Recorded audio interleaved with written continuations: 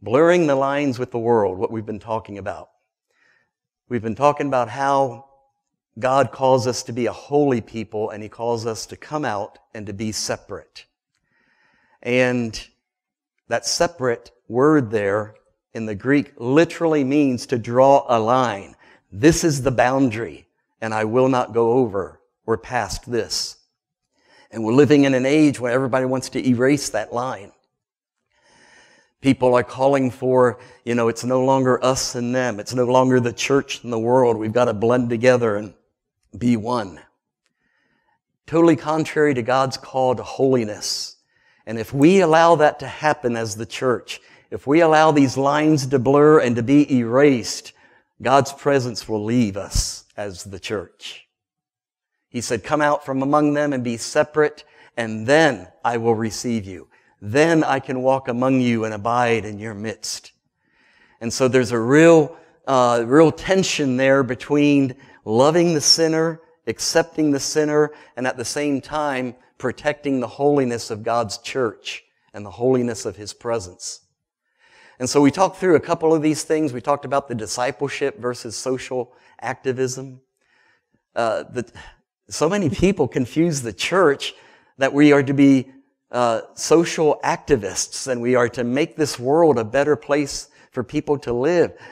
Nothing could be further from the truth. I mean, we're compassionate, we're loving, we help people that are in need. We help people in need all the time.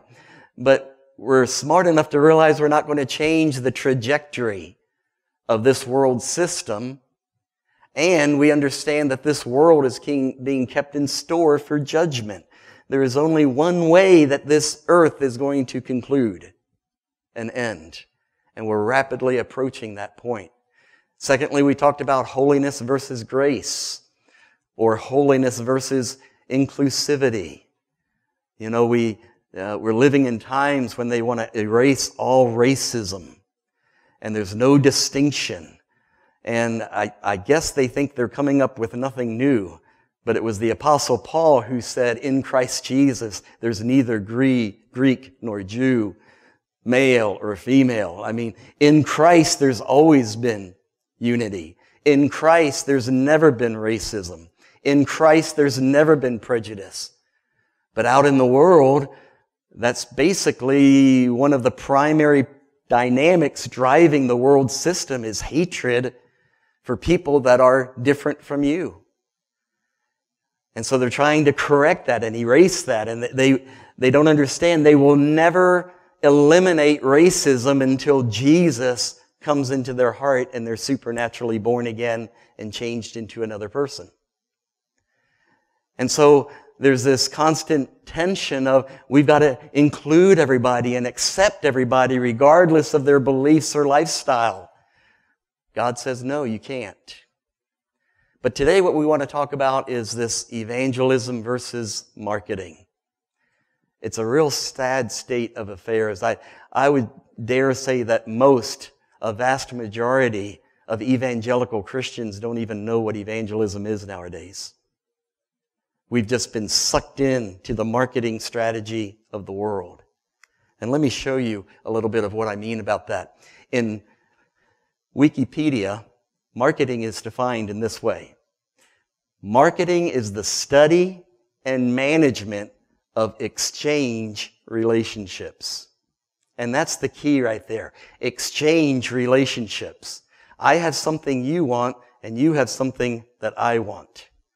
Let's get together and figure out how we can exchange what each other's wants. Marketing is the business process of creating relationships with and satisfying customers. Churches, by the thousands here in America, have adopted that philosophy. We need to create relationships and satisfy our customers to keep them coming back. And in fact, we even need to grow and get more numbers. Thirdly, with its focus on the customer, now remember this definition is coming from a secular source, but it's amazing how these tendencies are in the church today. With its focus on the customer, And so many of the churches today are preoccupied with appealing to and satisfying the body in the pew. And what does God want? What does God desire? Pleasing God here in our midst is second place at best. Sometimes it's not even in the thought process. We've just got to create ways to entertain these people, to attract them, and to keep them coming back. But in the business model, all of the focus is on the customer. How do I please the customer? In the church, the focus is supposed to be, how do we please God and Him alone? And so the churches have adopted this way of building and maintaining these exchange relationships. We see it here in 2 Peter chapter 2, verse 1. But false prophets also arose among the people, just as there will be false prophets among you, who will secretly bring in destructive heresies, even denying the master who bought them. And remember, when it says they're denying the master is the key word in that phrase. They're denying Jesus' lordship. They refuse to surrender to His mastery. Many will follow their sensuality, and because of them, the way of truth will be blasphemed. You know, I've mentioned this before. The church in the past 2 to 3 years, probably more than that, probably 5 or more years, has taken such a beating after scandal after scandal after scandal has come to light. And a lot of it is because these churches were built and governed upon worldly principles, and the people at the top of the pyramid had way too much power and control with no accountability. And power really does corrupt, and absolute power even corrupts more. And so they put themselves in positions where they believed that whatever they decided and whatever they said was of God, and everybody else had to obey whether they agree or not. In fact, absolute agreement in many cases is demanded and required. And as these scandals then start to emerge, we know what was in the Catholic Church. The Baptist Church had their own run, and it's still coming to light. All of the corruption, the sexual abuse, the authoritarian abuse. And as more and more of this comes to light, the way of truth, unfortunately, ends up being blasphemed because the world looks at the church and says, you bunch of hypocrites, you're no different than us. And they're right. And it's because we no longer preach a gospel of being born again, where all things become new and old things pass away, and you're a new creature in Christ. We no longer preach a gospel of you must repent of your sins and be washed in the blood of Jesus and be changed and transformed into the image of Jesus. And when that's no longer being preached, you have just a bunch of powerless religious people still given to their sins and addictions. And the way of truth ends up being blasphemed. But these leaders, in their greed, not just for money, they're greedy for money, all right, but they're greedy for fame, they're greedy for position, they're greedy for status, they're like the hypocrites. They're like the Pharisees, Jesus said. When they walk down the hallway, they love for people to turn and say, oh, you see who that is? They love all of that public worship. And so they're greedy for power, money, status, position. And when you put yourself in that position, you're going to fall hard. And in their greed, they will exploit you with false words. So you have this exchange relationship where these false teachers are using the people to get what they want, to feed their egos, to fill their wallets. And then in 2 Timothy chapter 4, verse 3, for the time is coming when people will not endure sound teaching, but have itching ears. They will accumulate for themselves teachers to suit their own passions. Now, frankly, I have a hard time even understanding why people would bother coming to church if church is not the church. But, I do run into people all the time at work, and they have some religious notion on the inside of them. Well, going to church will make me a better person, or going to church will, earn brownie points with God, and He'll see that I'm interested. Or it's a perverted religious fog that they're walking in. And so they want to come to church because they kind of feel like they need church, and it's like it's the right thing to do, but their lives are never changed. But don't you dare talk about sin or repentance or hell or the lordship of Jesus Christ. Don't even go there, preacher, because if you do, we're walking out. And so what we have is we have preachers using people, and we have the people using preachers.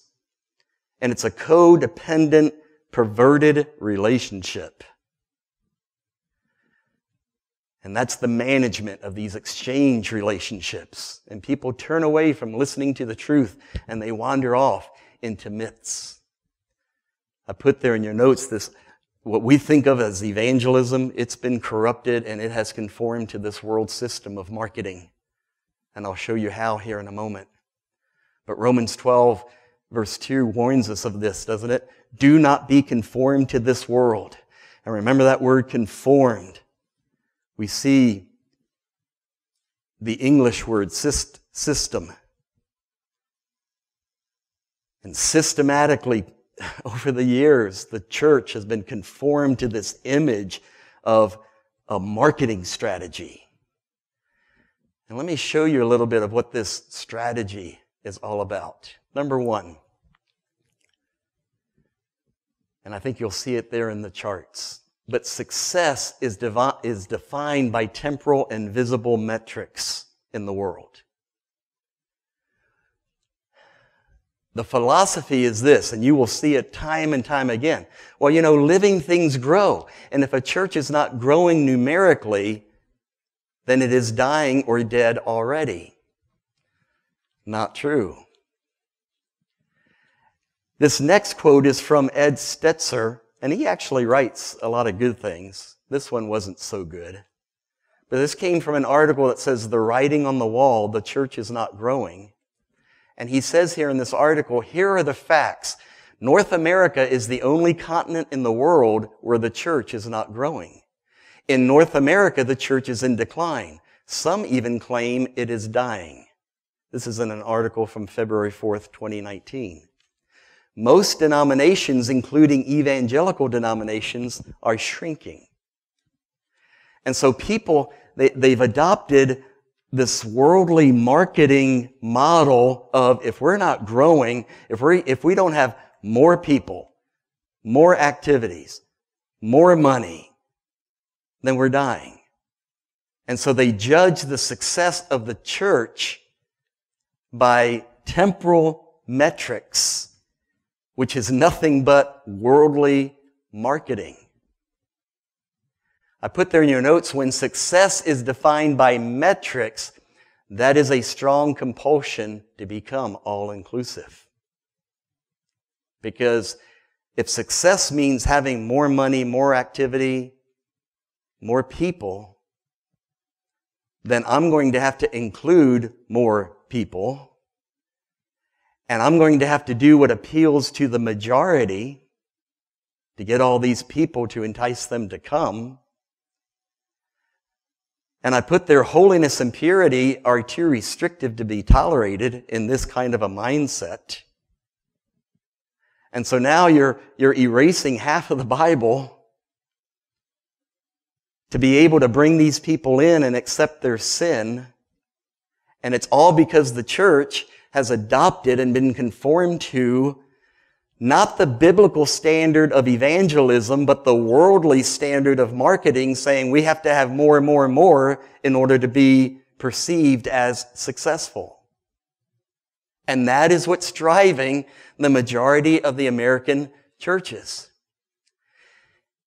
In 2 Corinthians chapter 10, verse 10, Paul is speaking, and remember in 1 Corinthians and 2 Corinthians, it's very important to remember the context in which Paul is speaking, because people are questioning his ministry.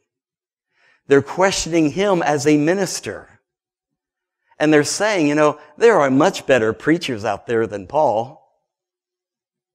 And we don't know if he's really called of God or not. And so they're questioning his authority. They're questioning the effectiveness of his ministry. And here we get a little taste of it in 2 Corinthians 10, verse 10. For they say, talking about Paul, his letters are weighty and strong, but his bodily presence is weak, and his speech of no account. Remember, historians believe that they've uncovered a couple of descriptions of Paul's presence. They say that he was short, bow-legged, very bald, with a very large nose. So he probably didn't make it on the cover of a lot of magazines. Plus, remember when he went to visit the church in Galatia, he told the Galatians later, he said, when I came to you, I was sick and you guys had to take care of me. They're probably thinking, oh, great. This guy's supposed to come and minister to us, and here we are having to take care of him. We see how many times Paul refers to the fact that he ministered from a point of weakness. He apparently, according to verse 10, if we're reading this right, he was not this strong, dynamic, charismatic presence on the stage. He just simply spoke and moved in the power of God. And a lot of times, God's vessels are not the ones that you would pick. I think of this often, that the work that Lisa and Dana are doing there in Texas. I really feel there's going to be a day, that day of judgment, when a mega church and all that they've done, the wood, the hay, the stubble, will be rejected by God. And the work that Lisa and Dana have done by touching one life here and there with an uncompromised message of truth, that will be as pure gold in the sight of God. And they will have accomplished more eternally than an American megachurch that has been built on commercialism and marketing and branding. One day in the end, God will make it all right, and He will show who and what He really approves. He goes on in verse 12, and Paul says, not that we dare to classify or compare ourselves with some of those who are commending themselves. But when they measure themselves by one another and compare themselves with one another, they don't understand. They are judging by sight. They are judging by the appearance of things. And they don't understand that the appearance of things can be so deceiving. They're judging as a man judges, on the external and not on the eternal. And so we start to compare ourselves and well, that church over there, they've got that. I'd really like stuff like that. I'd like to be involved over there. I liked, here recently in church we had those two young men that came in. I think they were 18, very respectful, very polite, very well spoken. It seemed like very loving young men. And one of them talked to me after service, and he said, well, when we first arrived and came in, I thought, this doesn't look like any church I've ever been in. But then he tried to console me a little bit by saying, but it's okay. So I don't know exactly how to take that, but we are so used to judging by the appearance of things. And if you walk into a room like this, people look around and they think, well, this church is a failure. Meeting in a warehouse? Look how few there are. if you're going to judge by the appearance, and if you're going to, like Paul says here, if you're going to measure yourself by others, if you're going to compare yourself with others, you are without understanding. Stupid would be a good interpretation. We don't judge by the flesh. We don't draw conclusions by the appearance of things. We understand that God moves mysteriously in the Spirit in ways that can't be observed with the five senses. Paul goes on here, and I put a couple things in here just to, we'll move on. Boy, that really washed out, didn't it? You won't be able to see it, but I'll have to talk through it a little bit. I just wanted to show you how drawn we are to this world system and to marketing strategies in the church. This is a blog. Kim, I don't know if it's Gents or how to pronounce it.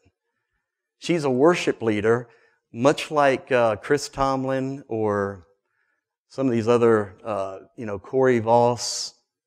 There are worship leaders that just go from conference to conference and from church to church conducting worship services.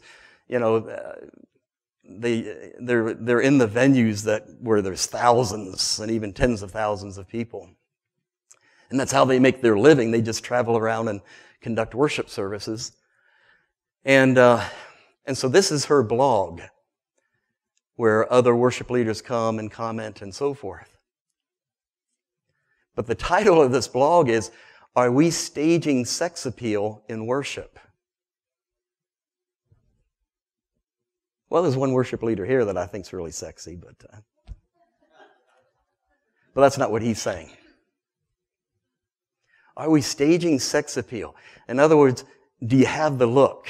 Boy, I wish I could read some of this to you.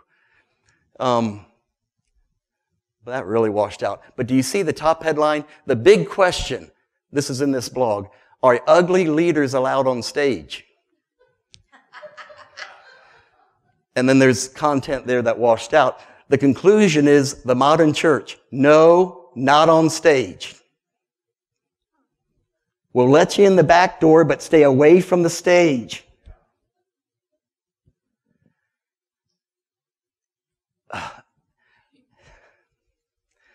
I told you I heard on the radio, I forget the call letters, 91.9, I think it's WTGS, which is a great station. I listen to them from time to time. I'm not criticizing the station at all. But they were doing a lead-in for a Lauren Daigle song. And the DJ was actually complimenting Lauren at how good of a job she did transitioning from the Christian artists to the secular artists.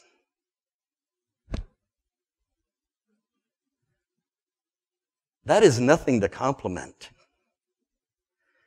But I want to tell you something. You know why it was so easy for Lauren Daigle to transition from the Christian to the secular? Because the Christian, in a lot of ways, is exactly like the secular. Let me show you what I mean by this. I'm going to have to turn my back to you. This is part of her blog. Fast forward 6 years. I was at another event in another location across the country. After a good time of corporate worship, several people commented to the leader on almost exactly the same 2 points. What a great time of worship it was, and how the person looked good. Person after person said almost the same precise thing. In quotes, that was a great time of worship. Man, you are looking real good these days. What struck me about this last example was how many people said the same thing and how they chose to say those two specific things. And so what has happened is in this culture of the American church, worship leaders have become a celebrity. They've become their own stars on stage. And people are worshiping them many times and their music instead of worshiping Jesus. It's become entertainment.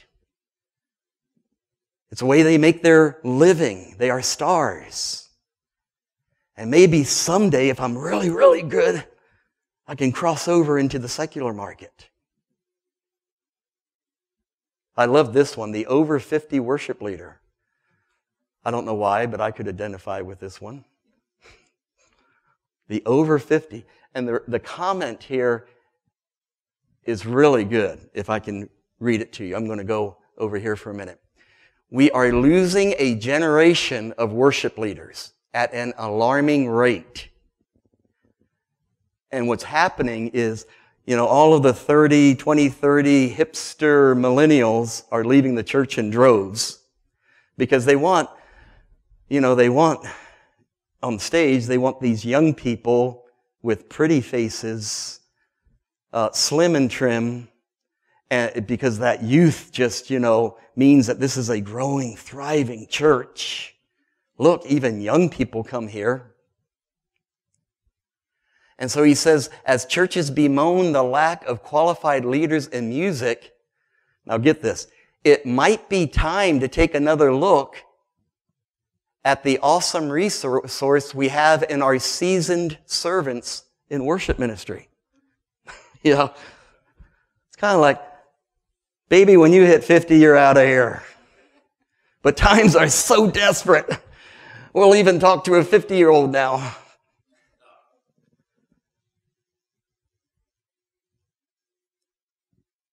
It's a business. And the same principles that drive the world drive the church. And it's all about mass appeal. It's all about having the look, having the image. Oh, this was a good one too. How modern architecture influences the church experience. I was really saddened that they didn't use a picture of Westgate Chapel. But people, this is a real thing.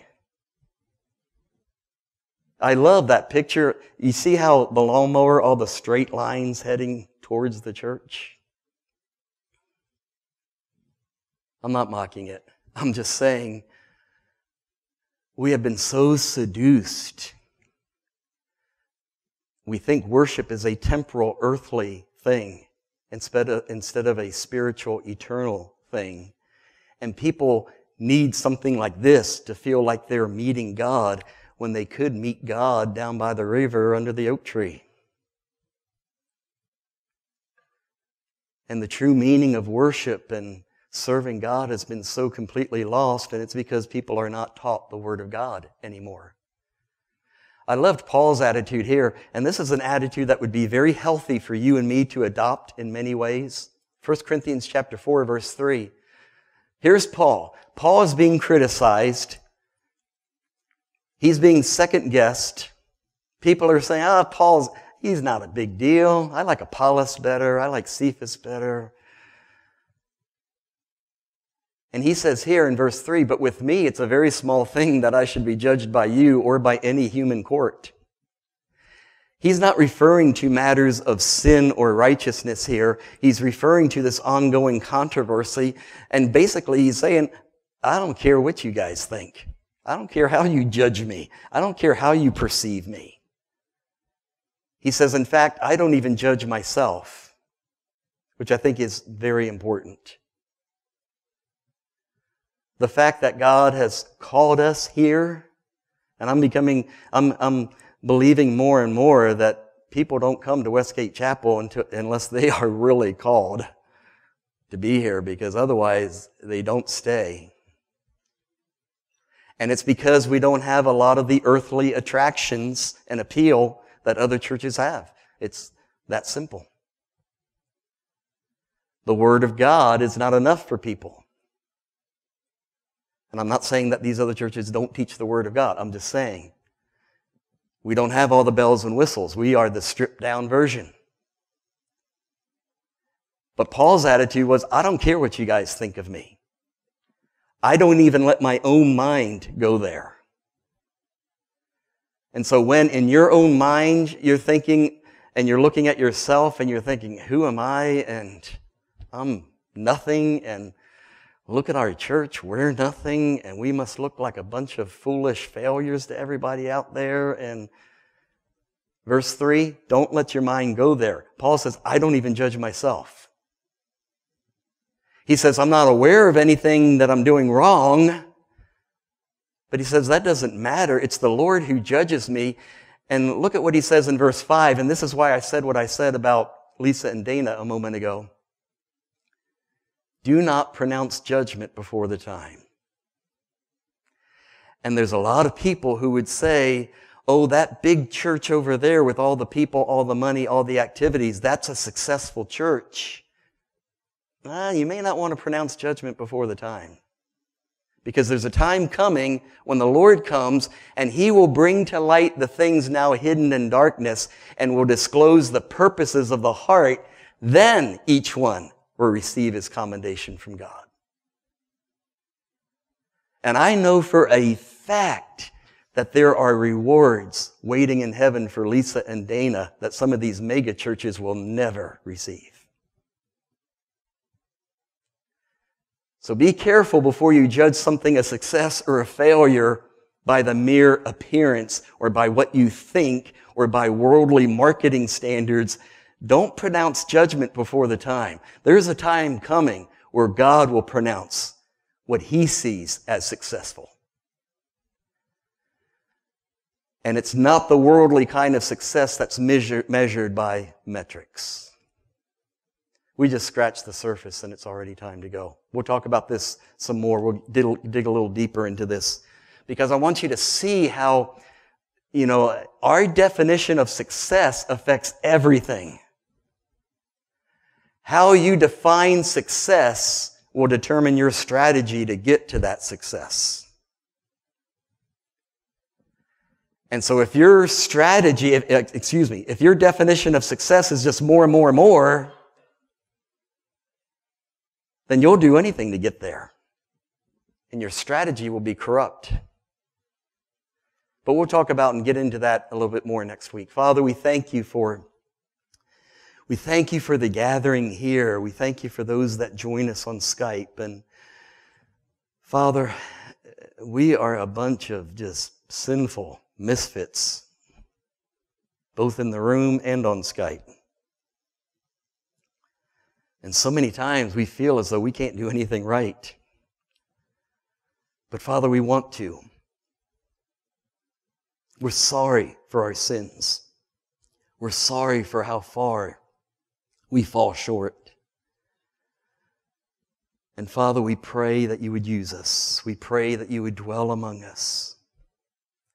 Because Father, that's what you do. You love the sinner. You hate the evildoer, but you love the repentant sinner, and you're willing to work with us. And you're willing to use us. And you're willing to lay your favor upon us. So, Father, we humbly submit to your word, to your plan, to your wisdom. We love you. We thank you. Father, keep us safe. Lord, if we're going to just believe everything that the secular says, if we're just going to believe everything that is visible or visual, if we're going to judge success by apparent results, it would be better for us to pluck our eyes out so we wouldn't even be tempted to look at that stuff. Father, teach us to see things as you see things. And you spoke to the prophet who was going to anoint the next king after Saul. And you said, don't judge by the appearance, because the Lord judges by the heart. Father, I thank you for every heart here and on Skype. And we pray that your blessing would continue to be upon us. And we thank you in Jesus' name. Amen.